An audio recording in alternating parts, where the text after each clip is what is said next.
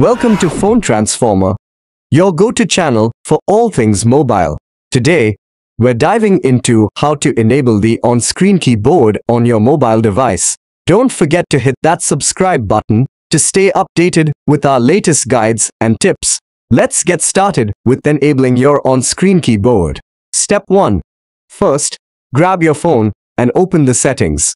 Step 2. Once you're in settings, scroll through the options until you find additional settings and give that a tap.